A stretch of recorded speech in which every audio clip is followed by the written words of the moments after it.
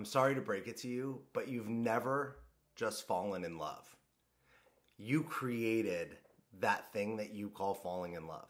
You know when you were falling in love, you had texted 500 times. You had gone on a bunch of dates. You might have even put your body parts smushed together in various ways.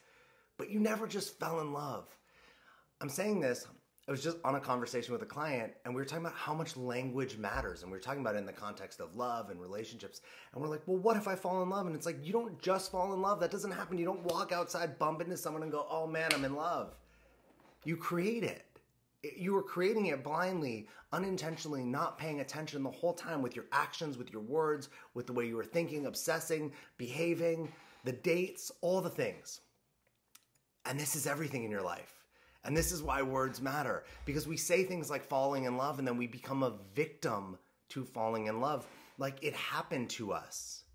We didn't go bankrupt. It didn't just like happen. We took actions. We did things. We didn't save. We made bad investments. We didn't prepare. We didn't plan. We didn't take enough actions. The things that in life that we use this kind of language around, we create a victim relationship to it. And then we don't have the power to change it. I loved this conversation with a client because all we said is, hey, if you watch your language, you get your power back.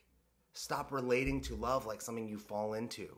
Stop relating to wealth like something magical that shows up. Stop relating to bad things that happen as like they just happened to me. And start looking at how your thoughts, your words, and your actions are actually creating the situations and the circumstances that you're living inside of that may or may not be working for you.